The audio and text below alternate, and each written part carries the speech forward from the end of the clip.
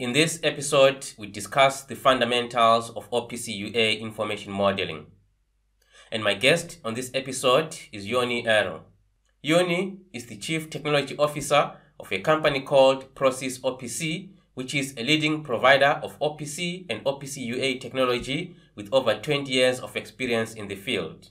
Jouni has been the main architect for Prosys OPC UA SDKs and is also an active member of the Technical Advisory Council and several working groups of the OPC Foundation. He has over 20 years of experience in OPC software development, training, and consulting. In addition, Jouni is the chairman of the OPC Committee of the Finnish Society of Automation, which is arranging the successful yearly event OPC Day Finland. This episode is made possible by our friends at HiveMQ, who are providers of an enterprise-grade edge and cloud-based MQTT broker. So please do check them out to help support this channel. Welcome to the 4th generation podcast here on Industry4.TV, which is a series of weekly interviews designed to help you learn industrial IoT from some of the world's leading practitioners. So if you're new here, please do subscribe and click on the notification bell to make sure that you never miss any of the interviews. If you find this conversation interesting, please review it with 5 stars on Apple Podcast, follow on Spotify, and you can also connect with me on LinkedIn at Kudzai Manditereza. Now here's my interview with Jouni. Okay, Jouni, thank you so much for joining us today. I would like to welcome you to the show. Thank you for having me. It's a great pleasure to talk with you. Awesome. Okay, so today I would like to talk to you about the fundamentals of OPC UA Information Modeling. And I suppose the best way for us to start this conversation is if you could describe for us what is information modeling in general, and in particular, what is OPC UA Information Modeling?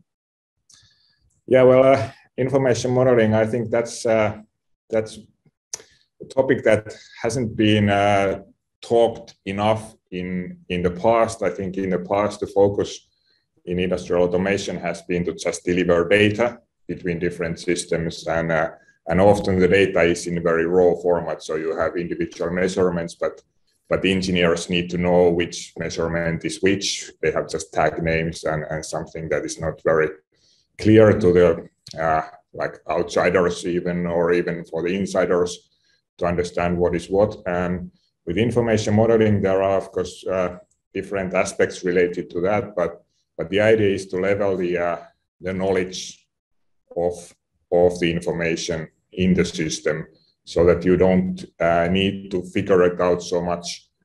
What are these measurements that you could understand right away that, okay, this is a temperature measurement, for example, or then in a broader scope to understand that this is some kind of a paper machine or a part of the paper machine or some other industrial device.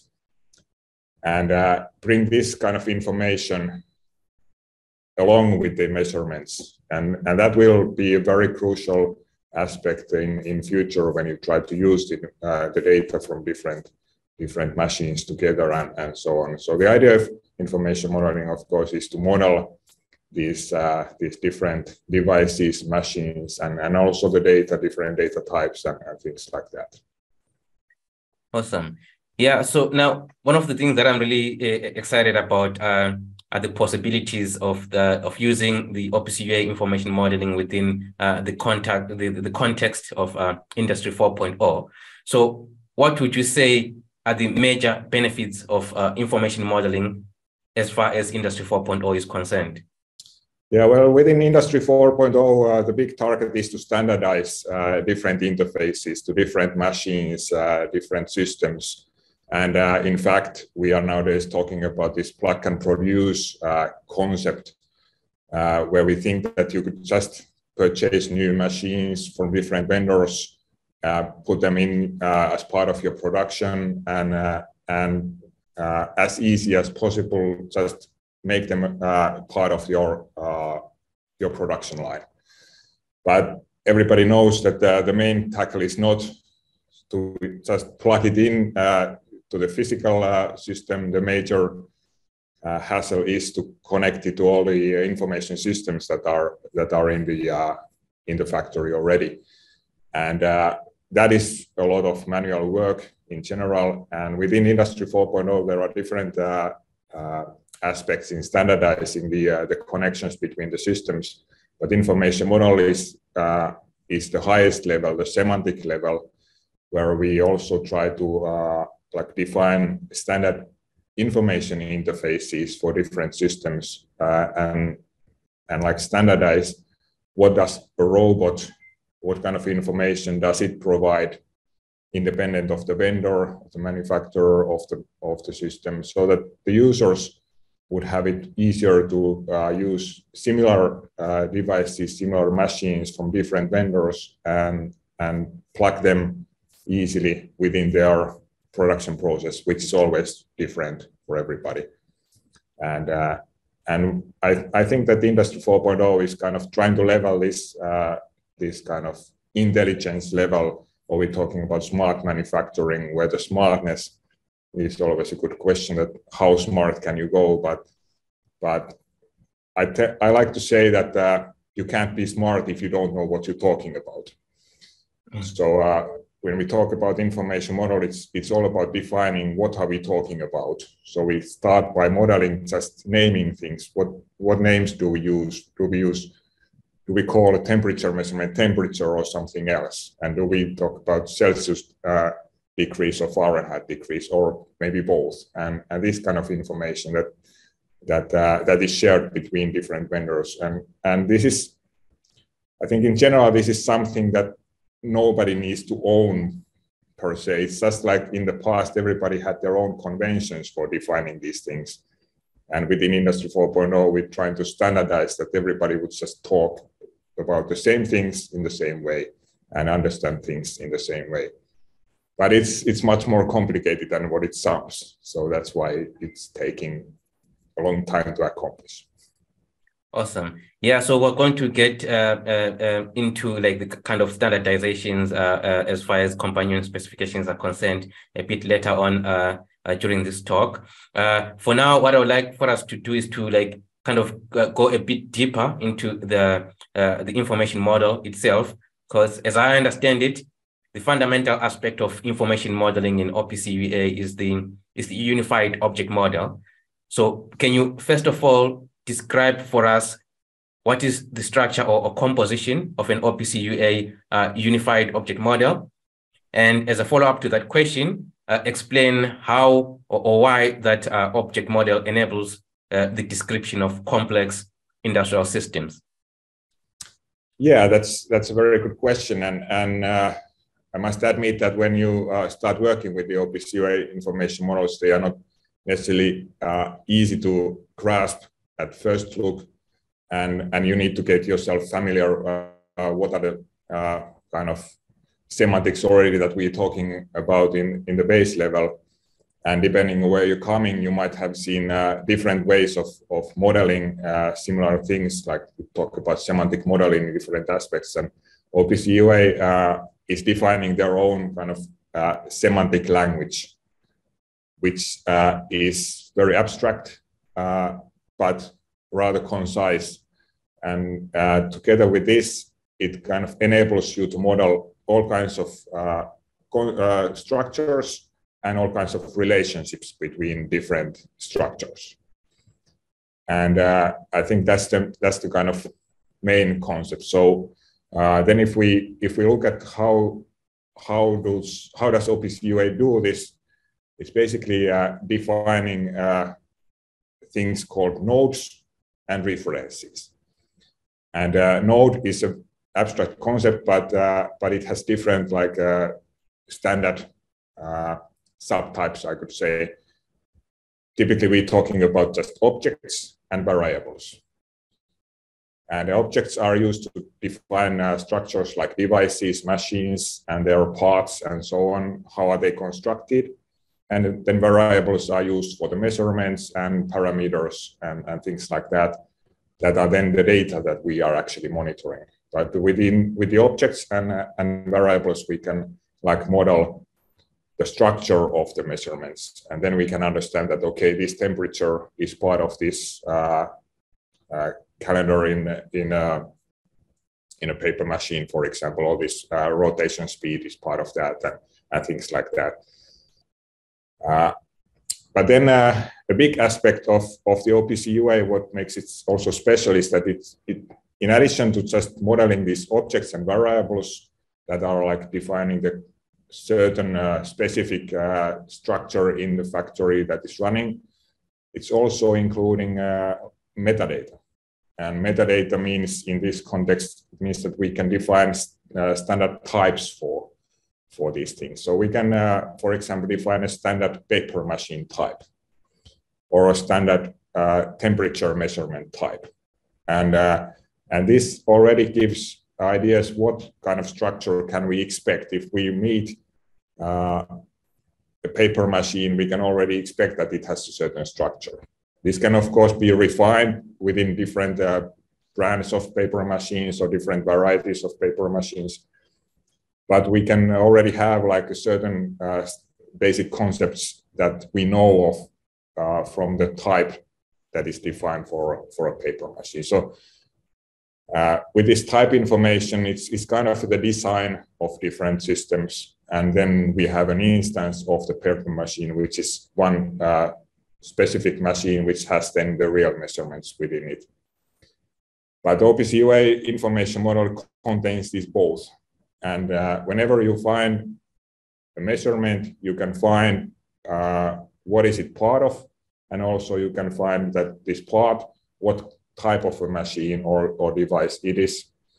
And with that information, you can really be clever. Like I said, that if you want to be smart, you want to do smart manufacturing, you need to know what you're talking about.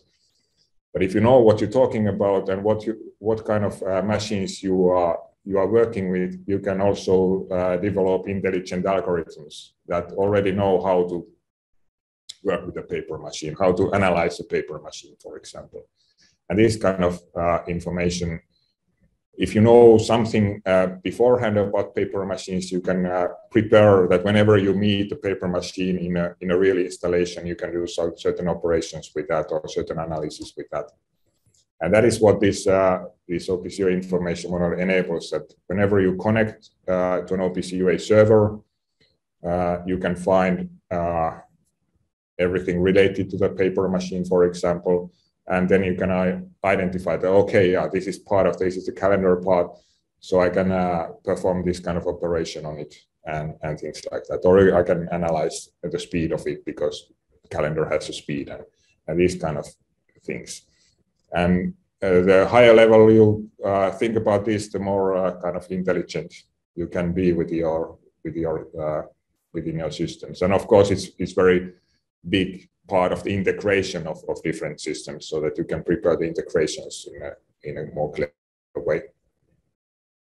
Oh, okay, very interesting. So yeah, you have given us a very good understanding of OPC UA Information Modeling and how it works. But now I'm sure some members of the audience here would be wondering what tools are available for working with or building OPC UA information models. What are your thoughts on that? Yeah, that's a good question. Of course, you first have to learn that what are the systems that you work with, and depending what you really want to do with the information models, you might just want to be using the models, or you might want to be developing the models. And for using the models, you of course have to take the products that have the OPC UA capability and see what kind of support they have for the information models and how you can use those. And that's varying depending on the systems quite much. If you are on the developer side, you have tools that you can use for modeling, creating these models. Unified Automation, for example, has a tool called UA Modeler, and there are some other commercial tools available in the market that help you create these models. OPC Foundation has defined a standard format for storing these models and exchanging them between the systems. So the good thing is that whatever tool you use, you should always be able to use the same format, and then deliver and transfer your models to other systems where you can use them, or even between these different tools that are used for modeling. So you can use and find the best tools for yourself, and then independent of that, there is a standard format that the models are defined in, and you should be ready to go. Awesome. Okay, so primarily there is two approaches to building an OPC UA information model for like a machine or system. So you could like build a custom information model, and you could also use OPC UA companion specifications. So maybe first of all, to kind of like attack the standardization problem that we spoke about, can you just maybe briefly explain for the benefit of the audience what OPC UA companion specifications are? And then what I would like to find out from you after that is under what circumstances is it advisable to build a custom OPC UA information model, and when is it better to use an OPC UA companion specification? Yeah, the OPC Foundation is indeed developing different levels of information models that could be like available for the industry as they are. These are more or less domain specific, but of course everything starts from very generic models, and within the OPC base specifications we have just a few like base models. We have, for example, the data access model, we have alarms and conditions model, and we have like historical access model. Of these, the alarms model is the most wide, or how would you say, like has the most definitions. It's like standardizing how alarm information is handled in general and defining certain standard types for alarm management. But these are very generic, and they're not really like considering any industrial domains as such. The idea with the companion specifications is to incorporate models from different industrial domains within OPC UA. But typically, OPC Foundation is not defining new models, and they are not trying to be expert on every industrial domain. So the idea typically is that take a look at the different industrial domains and find what kind of semantic models have already been defined there, and then bring those into OPC UA. So typically it's more or less like rewriting the semantic model that is done in some proprietary way with XML definitions or something else. Write them again with the OPC UA semantic language and create an OPC UA version of that model. And that work is typically done together with OPC Foundation and another organization that is more of the industrial expert on this field. And typically we're talking about joint working groups, which are like joining their work effort, and they create these models together. And we talk about company specifications because the end result is really like incorporated within OPC specifications. And if you look at the OPC specification these days, you see that they are numbered nowadays. There are different like sets of models, and we already having like tens of different parts in the OPC UA specifications, and most of these parts are these company specifications. And we have some generic level models that the OPC Foundation is mainly responsible of, like the device information model that is more or less defining ways how to standardize how industrial devices are identified and so forth. Then OPC Foundation is working very closely together with the VDMA, which is an international organization representing especially the machine builders in different domains. And VDMA has been defining a generic model for machinery. And then they're also working with different kind of industrial domains, for example, with robotics and machine vision and so on. And these models, as possible, they are extending the device model and the machinery model, and with this, like create more specific models for these domains. But still, most of these models can only be quite generic because they can define very specific aspects of different type of robots, for example.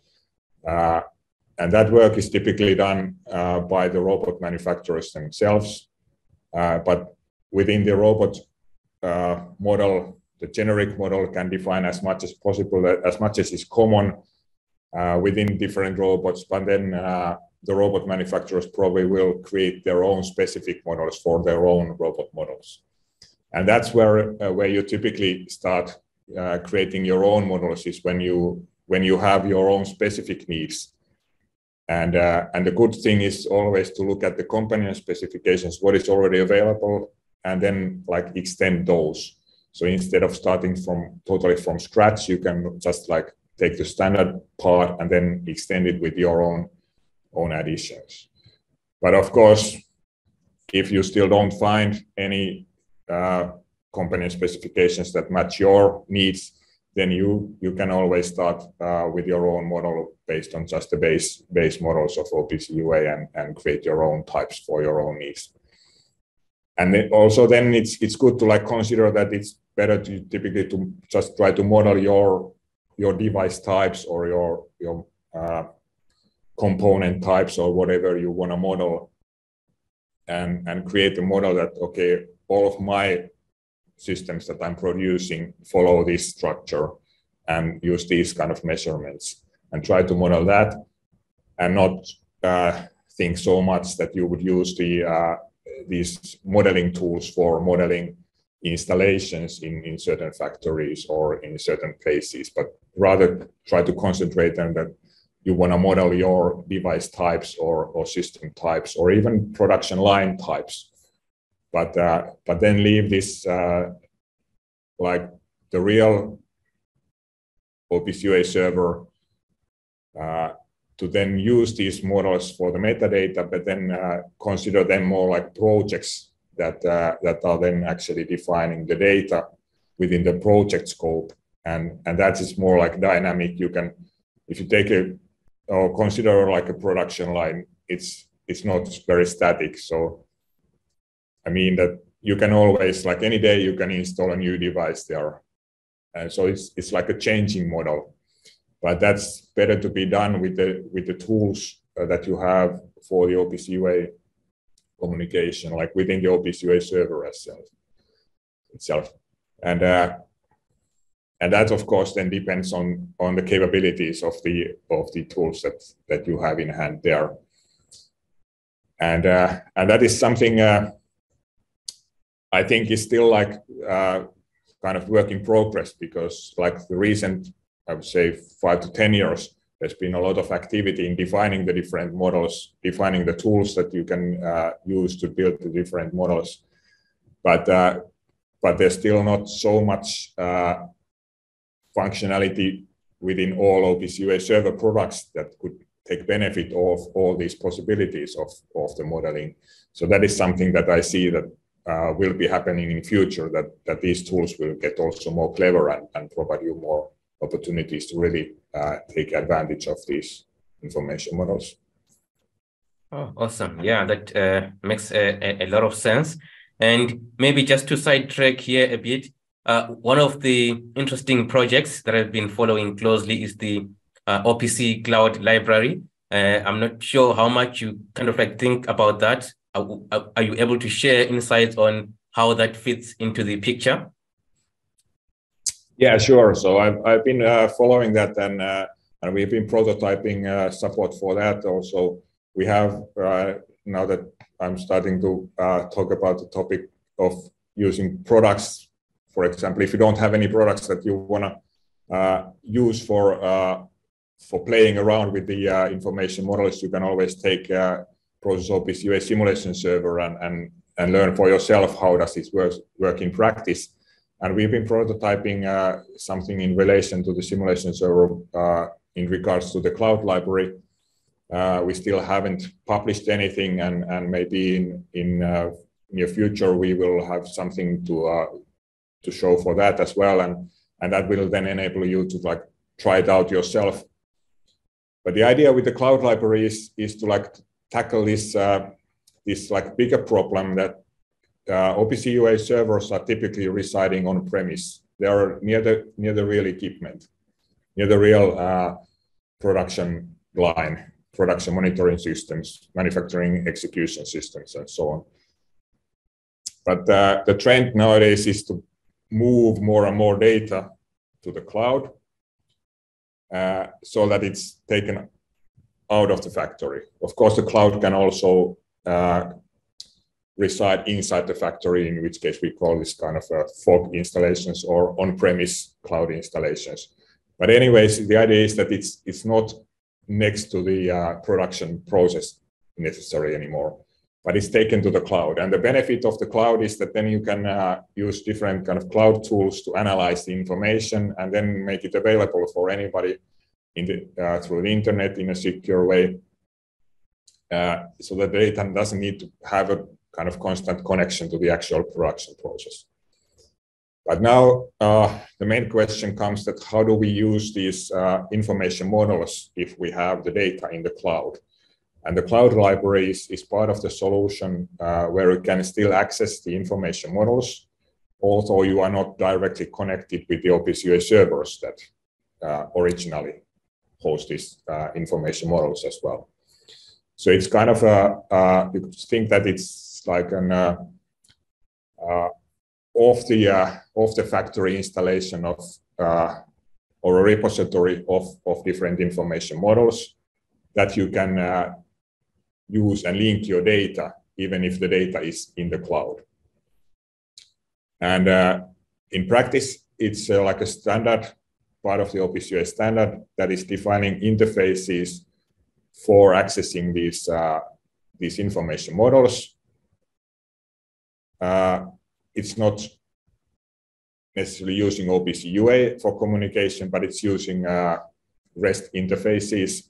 So it's easy to use from different web-based applications, for example. And the idea is that you have like a central location, or you have your own location where you're hosting these information models. And you can keep them up to date, or if you use the standard one, you can have a place where all these information models are always available and up to date, and so on. So it's kind of making it more easy to use all these tens of information models that OPC Foundation and the other organizations are publishing without you maintaining them yourself or being dependent on what the products are using and supporting and so on. So that's the idea. It's kind of standardizing how do we use these information models instead of defining what the models contain. Oh, awesome. Awesome. Yeah, now, so moving on, for the benefit of, say, machine builders and maybe software vendors.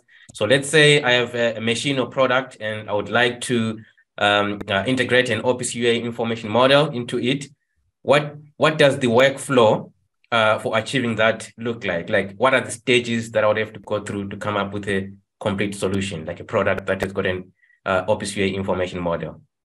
Yeah, so as I described, OPC Foundation and BDMA and other organizations have been defining this component specifications. So I would say that the first step, of course, is to take a look if there is a component specification that already touches your type of machines or defines models for your type of machines.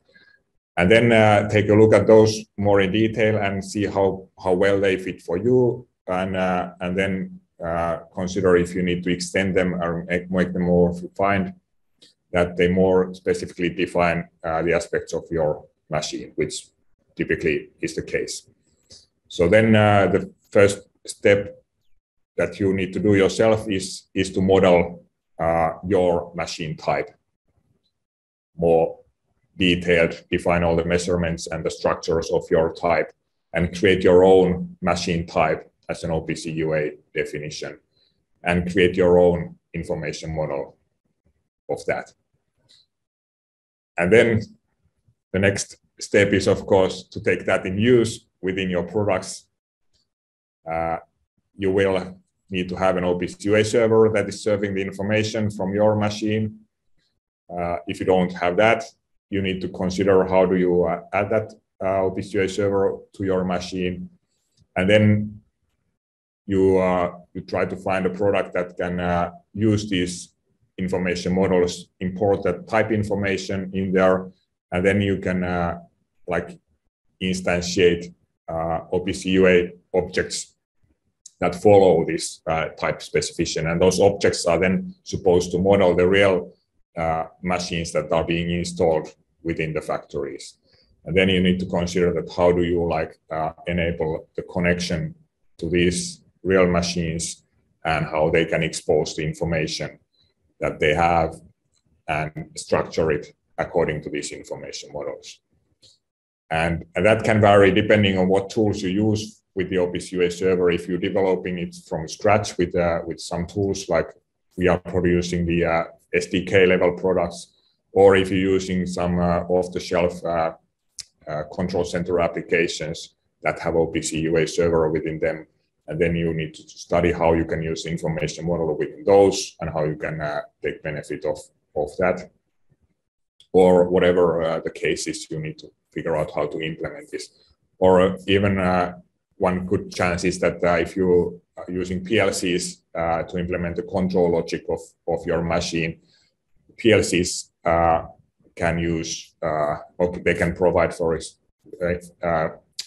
first of all, an OPC UA server from themselves, and then they can also use information models. One tool that I didn't mention is that for the modeling, for example, is Siemens Siome, the information or object modeling tool, what they have. And that tells that Siemens, for example, has a good level of support for information models within S7 PLCs, for example. So you need to take a look at what are the products that you're using and how they enable you to use the models then. Oh, okay, awesome. Yeah, so for the most part, industrial system integrators are the ones that get to like work with OPC UA systems in a real world environment.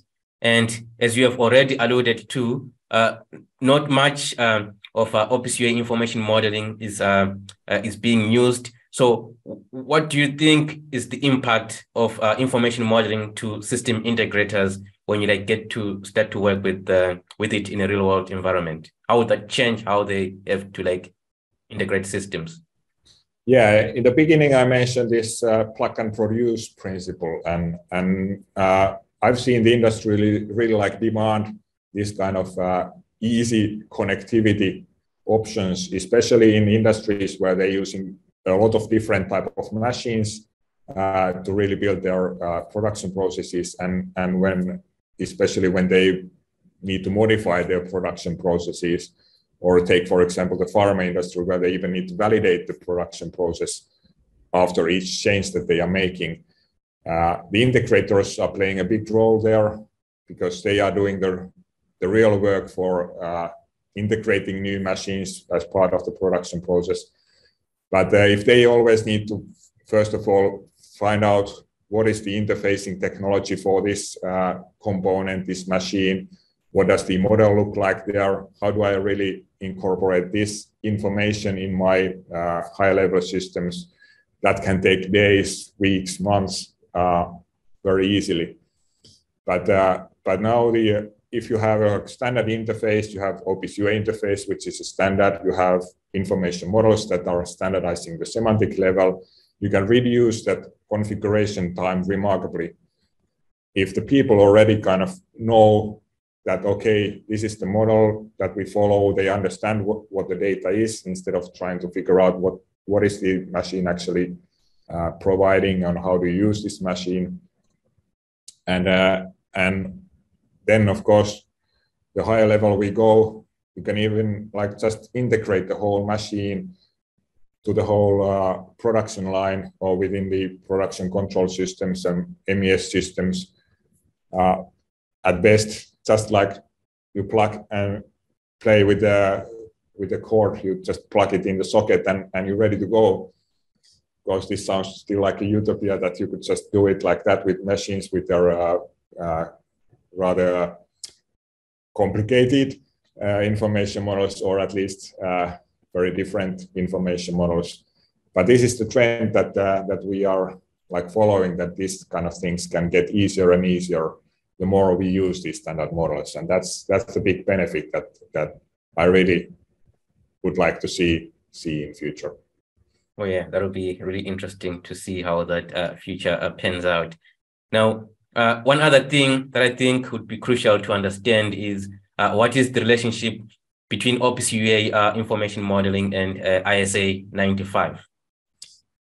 That's a very good question, and ISA 95 is actually it's a very good example of a domain-specific information model, or it's not even in such like a domain-specific, because it's still like a standard level of information model, but that's an example, a good example of an information model that's already been defined somewhere else by another organization. The ISA has defined this already over 20 years ago.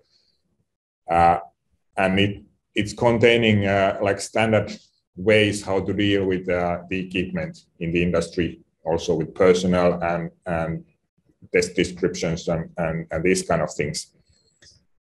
And OPC Foundation has worked already, I think almost 10 years ago, they started the work to incorporate ISA 95 as one company specification in OPC UA. And there we see a good example that we had a model defined with some other language, some other means, and that's been transformed into an OPC UA model. The idea being that, okay, then we can also use ISA 95 models within OPC UA servers, and we have defined how to like convert them to OPC UA language. And it's a very good example also because there we headed into problems that this kind of semantic level mapping is not necessarily straightforward, because it contains aspects that are not like straightforward convertible to another type of language. So depending on how these models are defined, it may be like sometimes it's very straightforward, you just define it with the OPC UA nodes and references, but sometimes you end up in like a discussions that how should we actually do this in the OPC UA way, because different languages as natural languages also, they don't map like 100% straightforward. So this is very often the real challenge when you trying to bring these different models in. And then you always see that different people have been thinking about like similar things in a little bit different ways. And that's the big challenge with semantic modeling, is that people think about these things in different ways. And that's what we are also trying to standardize, that everybody would think about the same things the same way. And therefore, ISA 95 is a good example. And actually, there is an update process going on. So they are updating the model at the moment. And there's been new aspects added to the ISA 95 model, for example, job control and things like that, which can be very generic in the end and relate to all kinds of machines, that how do they, all kinds of equipment, how do you control them.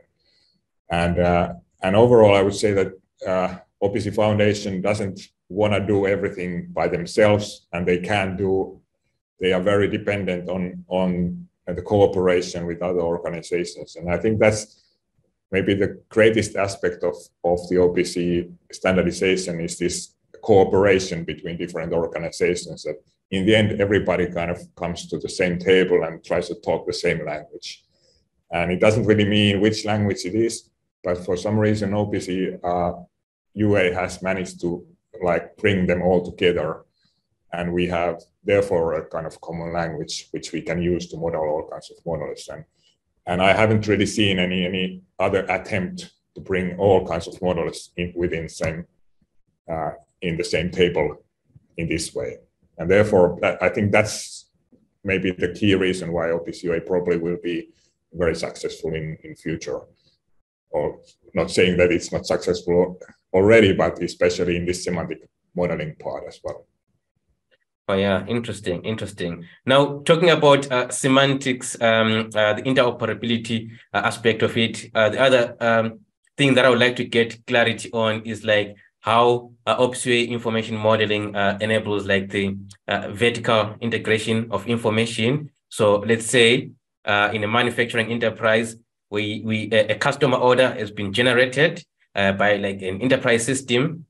Does OPC UA information modeling enable that semantic interoperability to allow that information to be exchanged from that enterprise application down to a piece of production equipment that gets to execute on that order?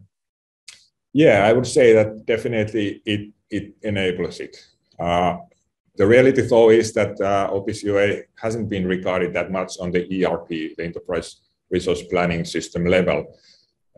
We are seeing it a lot of MES, the manufacturing execution systems, getting support for OPC UA because it's really shining at the moment on that level between the MES and the SCADA level. You could say that OPC UA started from the PLC SCADA communication, and now it's getting more on the higher levels. And we're seeing a lot of MES vendors looking at it that. And this is the level where the plug and produce can really be like useful. But so far, I haven't seen so much interest on the ERP MES level, but definitely it would suit very well for that because OPC UA is, after all, just a generic way to define data delivery, whether it's measurement data or customer order data or job data or whatever.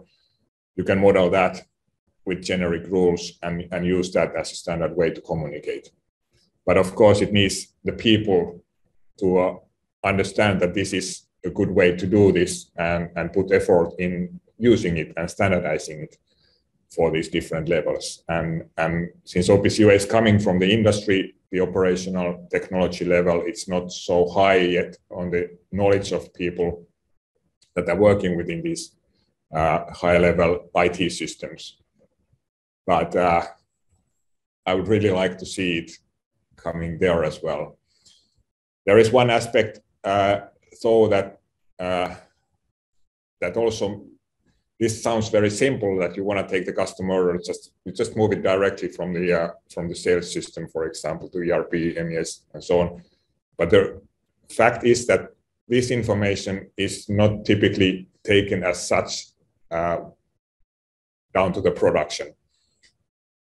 It's typically like generating new production level information on different levels. We're talking about different topics. So what is important on the sales system is not important in the production process.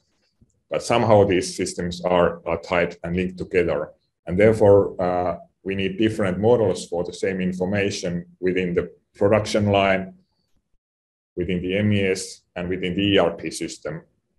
Although we're talking about the same production, but it's like broken down to more details in the production. And it's what's more interesting on the order level is that is the order ready and who is the customer?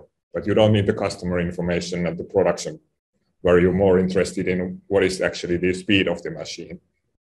So therefore, it's kind of, it sounds simple to just like take the information from the low level to the high level, but in reality, you need to convert something there or refine it or create new information. And that's why it's like a little bit more complicated than it sounds at first. But we have the tools, the language, and OPC UA is very generic, so you could model and use it for all these levels, no problem. And the best would, of course, to use the same standard on each level and keep things simplified in that sense. Oh, okay, interesting. Now, what about like for horizontal integration, like across manufacturing ecosystems? Do you believe that information modeling would also play a role in kind of like integrating information from various manufacturing ecosystems, like value chains? Yeah, definitely. And I think that's like where it really is the most useful in general. Again, this plug and produce principle, the whole idea is that you could integrate different levels of machines within the same MES system and use them in the same way. You wouldn't need to understand if this is a washing machine or if this is an assembly machine or whatever it is. You could just control them like the same ways, give them orders that, okay, you start your process now, and you wait there, and then you just ask, okay, what was the result of your process? You start the next machine, and you get the results from that. And if they have some specific information, you just get that and store it in a background system. But you could like do this in a coherent way and control every and each machine the same way, instead of figuring out that, okay, this washing machine needs to be started with the command start, and the assembly machine needs to be started with start assembling. And you wouldn't need to like think about the differences between these machines, and that's the idea with the standardization within this level. And it would definitely help in this horizontal integration, that you don't need to know how was this thing implemented. You just need to know that, okay, it's a machine, so I can control it like this. Oh, interesting. So, well, one thing that we are certainly guaranteed of is that industrial technology is going to change, as it always does. Only now that it's happening at a much faster rate. So, bearing that in mind, do you think OPC UA information modeling is future-proof enough to handle changes that are going to come in the industry? Yeah, definitely. I think so. I think the main thing that you need to have for a standard to be successful, in my opinion, is not like necessarily an excellent technology, but you need to have a lot of people that are backing it up and a lot of people behind it. And that's where OPC UA is successful at the moment, that we have a lot of experts that have been working on it for over 2 decades almost. Well, OPC UA development started around 2 decades ago. But there's a lot of people that were in the beginning are still the core team that are defining the OPC specification itself. And they are constantly adding more functionalities and improving it. But in addition to that, we have organizations like VDMA that have taken a big role in working within these information models. That is then the next level, that someone needs to like be in charge of really using these modeling technologies and standardizing things on that level. And then we have an enormous amount of vendors that are implementing OPC UA within their systems and really like supporting it and like waiting for new places where they can use OPC UA for their benefit. And then we have the end users that are learning that these new capabilities are becoming available. So I think it's like this big society of people that ensures that it is future-proof, because they already putting their attention that this is a good technology that they want to use. And there's always a lot of things to improve, but you can't improve things if people are not ready to do it. But in the end, I'm not like saying that we need to improve everything a lot, because we already have like good technology. But I'm trying to say that this technology enables small refinements and improvements all the time, because that's been happening since the beginning. It's been improved all the time, and it's being improved every day. But the improvement means that there is always a new specific need coming from another industrial domain that wants to model something else. And we can always incorporate that within OPC UA. And the big thing is that the main specifications haven't really changed. They've been refined and improved, but the main technology has been there since the beginning, and it doesn't require any changes. So that's already like proven that it's future-proof. And now the only thing we need is more and more people just use it and make it shine. Awesome, awesome. So, well, talking about changes, so there's been like a push within the OPC Foundation to kind of introduce the PubSub kind of functionality to it. So I just want to quickly get your thoughts on how information model would be used like within a PubSub network, an OPC PubSub network thing.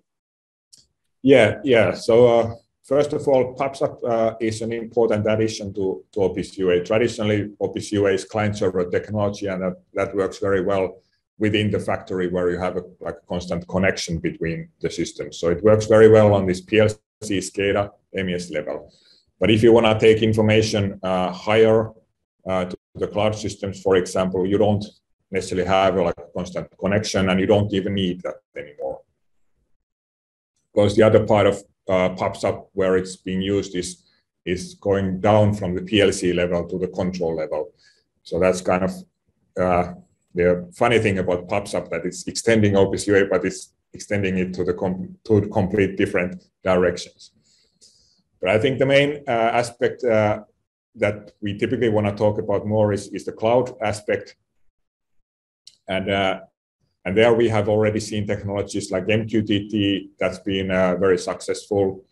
And MQTT is rather simple and efficient way to deliver measurement information, but it's, for example, missing the standardization within the semantic level. So it works very well if you're doing everything yourself and you know what the data is, and you have the people that can configure all the communication between the different systems. But if you want to prepare something more standardized, that you want to prepare systems that already can expect something from devices without you knowing what devices will be, and things like that, that you want to really use a standard way of delivering data to the cloud systems, OPC UA can offer more tools. And in practice, OPC UA is using MQTT, so it's using these capabilities that are already there, but it's extending them with more information within that. And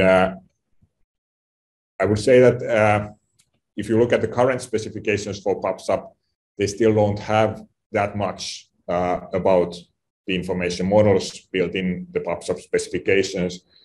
The first level of PubSub was ensuring that data can be delivered. And the specifications were written in the way that you wouldn't need to depend on OPC UA that much, so that you can use it as a generic MQTT subscriber, and you can still get the data, and you can use it like it would be coming from any MQTT publisher.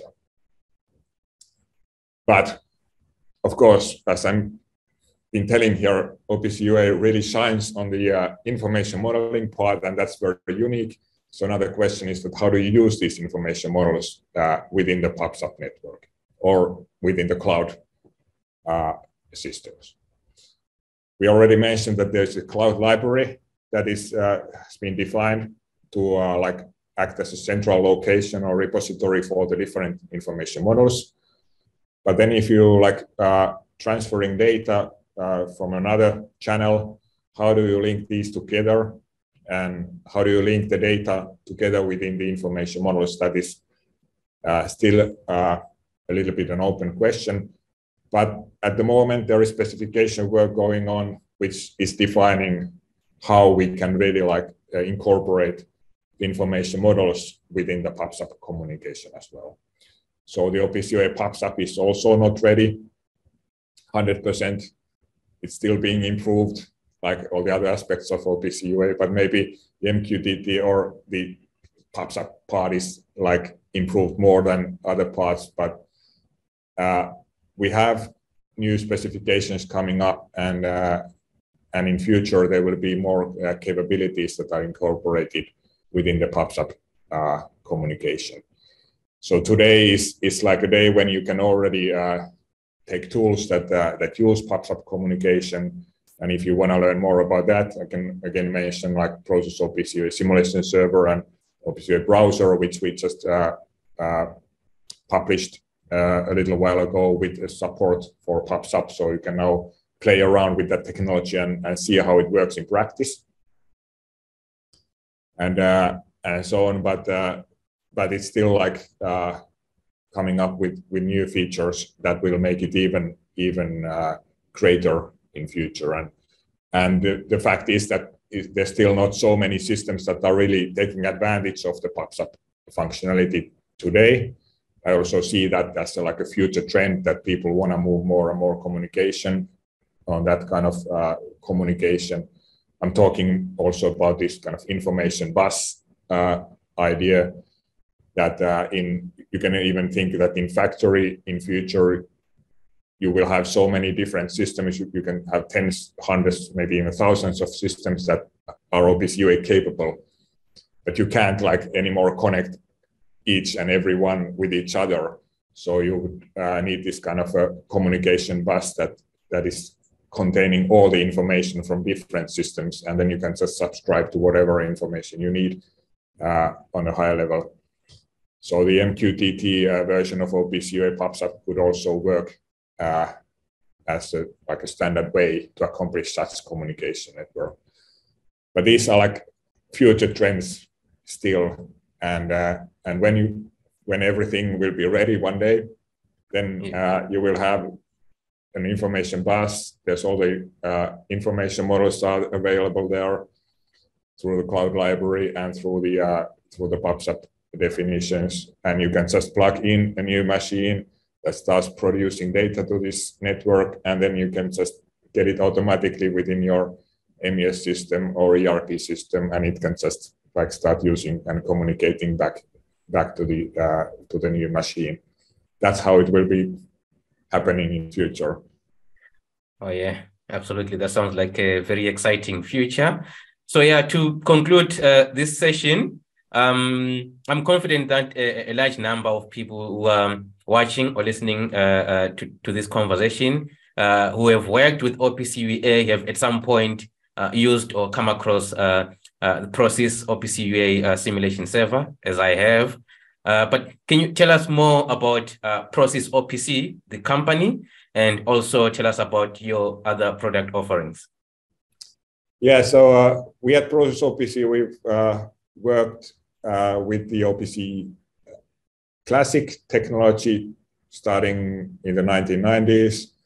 And then when OPC UA was being established, we jumped in to the definition work and started working on the implementations. And somehow we became the expert of the Java implementation of OPC UA, working together with the OPC Foundation to bring in a standard implementation of the Java communication. And since then, we've been also developing tools, first of all, to the developers. So our main products are SDK products for Java. We're working also in cooperation with other companies, especially with the unified automation, also to provide workshops and being consultants on this technology in general. But we also want to bring tools to people that try to learn and use OPC UA in practice. So we have our main products are the simulation server and OPC UA browser that are basically free tools with which you can learn how OPC UA works in practice, use them in the workshops to teach people how these things go. It's so much easier when you see and understand it and you can play with it yourself. Then we've come up with end user applications, and we are constantly looking at solutions that what kind of products we could bring in the market using our great developer tools to help the industry with different needs. And we are, for example, coming up with a new edge product that is going to help with using the information models, even in the case when the original manufacturing system, for example, doesn't take benefit of the OPC UA information models. On this edge product, you can convert whatever data to follow the standard models. And we see that this is like one of important tool in future also like standardize the communication when there is already like different data sources that have different level of OPC UA. You could still like take benefit of the information by converting whatever data on this level and then use like the standard from there on. And for the last few years, we put most of our emphasis in the development for developing the PubSub communication. And now I mentioned that these free tools browser and simulation server also now have PubSub functionality, and we try to make it as easy as possible to use those as well, so that you can understand how does this PubSub really work in practice and so on. So that's what we are like trying to be ourselves, that we are the experts that can help you to understand what OPC UA is, and also provide reliable implementations so that you could get products that really work and do the job as the specifications define. And that's our like, humble position in the industry. Awesome. Thank you. Thank you so much for your contribution to the industry. And for those that are interested with playing around with these free tools, I'm going to provide a link to download and try these simulation tools in the description below.